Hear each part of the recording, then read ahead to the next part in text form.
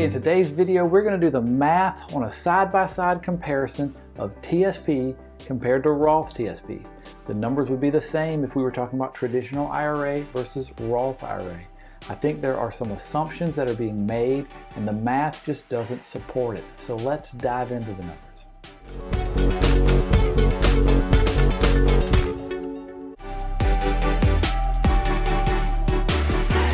Hey, my name is Mel Stubbs. I'm here on behalf of Retirement Benefits Institute, talking to federal employees about their retirement system and planning for retirement in a better way. Today we're talking about traditional compared to Roth. And have you seen those things on the internet where there's two lines and they ask you which one's longer? It's kind of an optical game where there's clearly one line is just way longer. But then you line them up, they're the same size. But you know one of them had to be longer. Or there's ones where there's two circles and one circle looks way bigger. But when you line them up, they're exactly the same. I think that applies to traditional versus Roth.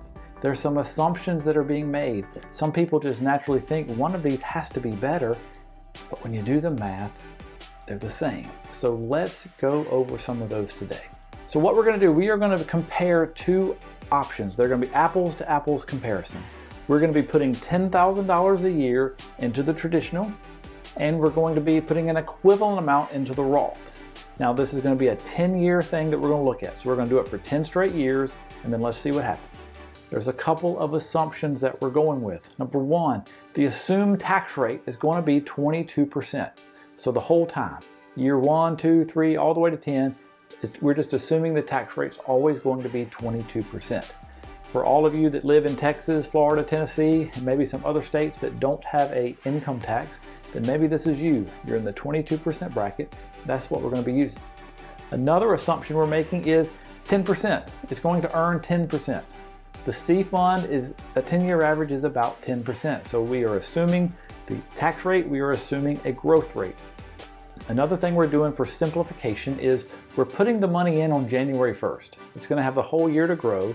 And then we're going to put another money in January 1st. So I know that's not how TSP works, but I'm trying to simplify the math so you can just see what's different about it. So if you look here, let's zoom in on just the traditional. You'll see in year one, we're going to put $10,000 in. It's going to grow 10%. And now at the end of the year, you have $11,000. Okay, year two, you put $10,000 in.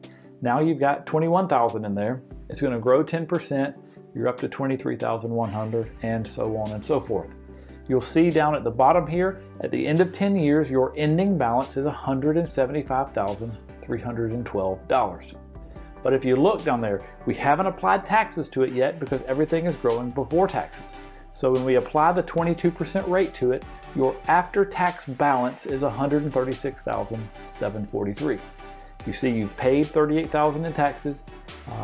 Your after-tax balance is $136,000.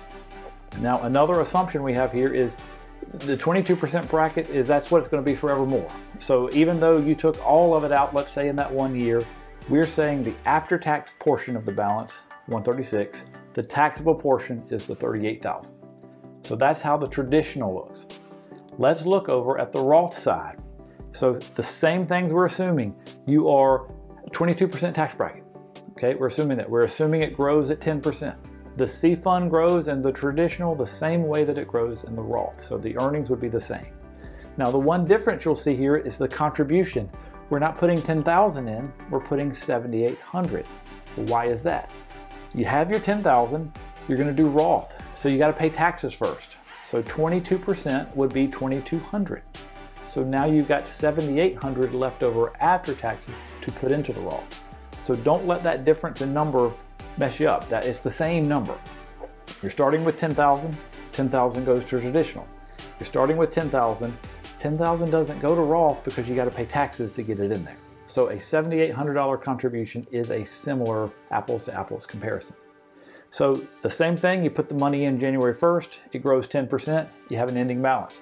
You put another contribution in, now the total grows 10%, you have another ending balance. So on and so forth. You get down to the bottom here and you'll see at the end of 10 years you have a balance of $136,743. Now that looks, if you remember, that's less than what the traditional balance was. Well, that makes sense. But your ending balance of $136 remember that's also the after-tax balance of 136. So if we do a comparison, let's put them side by side. The ending balance of the traditional was 175. The ending balance of the Roth was 136.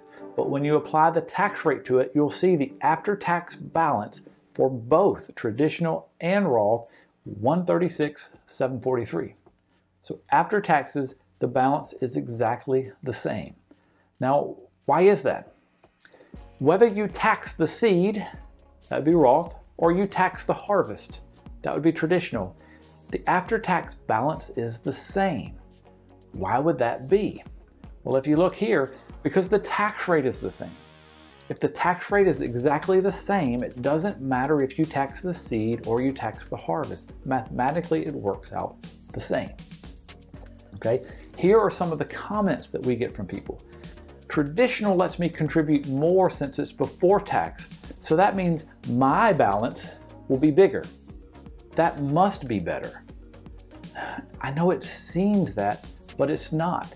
If you look back, yes, your balance, what they're saying, my balance is 175, but remember the traditional balance, the 175, that's not your balance. Your balance is the portion after taxes. The after-tax portion is exactly the same if the tax rate remains the same. Okay, here's another comment that we get. Since the balance is bigger in traditional, that means there is more there to grow over time. That's going to be better for me. Well, now we're getting back to the two circles, and one sure does seem bigger, but it's not. If you look at the math, you'll see at the bottom here that after-tax balance is the same. They're both 136,000. But look, on the Roth side, you only paid 22,000 in total taxes. Well, where does that number come from? Well, remember, $2,200 a year came out for taxes for 10 straight years, so you paid 22,000. On the traditional side, you'll see the total taxes paid is 38,000. So even though your take-home balance is the same, you actually pay more dollar for taxes in traditional. Well, why does that work? Well, remember, in Roth, you took the $2,200 out and you gave it to the government, and then you only invested your money. But in the traditional, you took the full $10,000 and invested it. So you invested the $7,800 that was kind of your portion, but you also invested the $2,200 a month that is set aside for the government. So over the 10 years, the government's portion, the tax portion, it grew by 10%. So at the end of the time, when you're giving the government $38,000, it's because the government earned interest on their portion of your balance, the tax portion. So that's why the balance seems bigger, but it seems bigger because the taxes are growing as well. So summarizing that, if the tax rate's the same, it doesn't matter what you do. Roth or traditional, the math works out the same. Even though it doesn't seem like it would, it does. If the tax rate's the same, the math works out. It doesn't matter which one you do. Now let's look when the tax rates don't remain the same. So if you look here in this one, everything is the same. You're still putting 10,000 in, it's still growing 10%. The first 10 years, the tax rate is at 22%. All of that's the same from before. You've got the $175,000 balance on the traditional side. You've got $136,000 ending balance on the Roth side. But here's where the difference is. If you look in year 11, we've got taxes go up to 28%. Okay, this is going to be different. So then let's look. What's different about it? You still got the $175,000 balance on the traditional side. You still got the $136,000 on the Roth side. But what's different is you have to pay taxes now at a higher rate. So on the traditional side, you've got the $175,000 balance, but now at 28% taxes, you've got to pay $49,000 in taxes. That's more than it was before. Now that you pay $49,000 in taxes, you can see your after-tax balance is $126,000. Well, $126,000 is not the same as on the Roth side, because on the Roth side, you still have the $136,000. So you can see here, if you tax the seed, Roth, at one rate, and then you tax the harvest at a higher rate, that's bad. So this shows you if tax rates change for the worse, this shows you the math why Roth is better. Okay? Taxes remain the same, they're the same. If taxes go up, Roth is better. And I don't have an example to show you, but if taxes go down, you can see traditional would be better. So here are some comments that we get about Roth. When you do Roth, it messes up your take-home pay. Okay, so let's look at that. Remember, we did an apples to apples comparison. So we said if you're doing $10,000 to traditional, the apples to apples comparison would be doing $7,800 to Roth. That way it does not mess up your take-home pay. Now, if you do $10,000 to traditional and you also do a full $10,000 all the way into Roth, that will change your take-home pay. But on a positive side, it lets you almost invest more money on the Roth side, because since none of it's going to taxes, you actually get to max out and put all of the investment all in an account that's all yours. On the traditional side, when you max it out, yes, that's all you can put in there, but a chunk of it is actually the government's that you're holding for them. So on the Roth side, if you invest as much as you can, you actually get to put more in. But if you do that, it would change your take-home pay. In the example we're showing you here, this is an apples to apples where $10,000 of traditional equals $7,800 of Roth. So this would have the same take-home pay for you. Here's another comment I get. Well, if I do Roth now, I have to wait 5 years before I can touch any of the money. Well, that's just not exactly how the rules work. Here's how the rules work. You have to wait 5 years or be the age 59 and a half, whichever one comes later, to touch the growth of the money. The key word there is to touch the growth. You can touch your contribution at any time. You can touch your conversion at any time. So if you convert a chunk of money over to Roth, you can touch that money anytime. You just can't touch the growth for 5 years or the age of 59 and a half, whichever one comes later. Being able to touch any of the money, that's just not accurate. Here's a comment we get a lot. I'm getting ready to retire. I think it's too late for me to do Roth. So the example we showed you was a 10-year example. And you can see after 10 years, there was a difference. Many people, if you're retired, getting ready to retire, people live 35, 40 years in retirement sometimes. That's plenty of time for this tax planning to work. It showed up that it worked in just a 10-year time frame. So even if you're getting ready to retire, even if you've already been retired, it still can work for you. In the example we're showing, we're talking about doing a $10,000 a year contribution.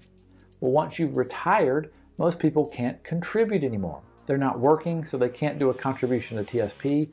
Many of them aren't working and have enough income, they can't contribute to a traditional IRA or a Roth IRA. Here's the thing, you can do conversions. So if you pay a higher number, a higher tax rate later than you would pay now, that would mean Roth is better. Well, here's some of the other things that we hear. Well, my income's going to be higher or lower or whatever at retirement. Yeah. What tax rate do you think you're going to pay? Well, I may lose some deductions and yeah. What tax rate do you think you're going to pay?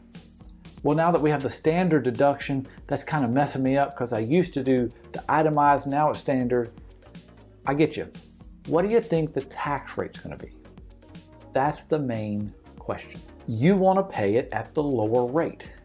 We've shown you the math that if the rate is exactly the same, it doesn't matter. So we don't have to be perfect in our guessing for taxes. We just need to know the direction. Do you think they're going to go up or do you think they're going to go down? It doesn't matter how much they go up. It is beneficial for you to do Roth if they go up at all. If taxes go down, it is beneficial for you to do traditional. You need to do the research and study and figure this stuff out. If you don't want to do that, then you need to work with somebody that understands your benefits and understands these things. Jump on over to Retirement Benefits Institute's website at retireinstitute.com.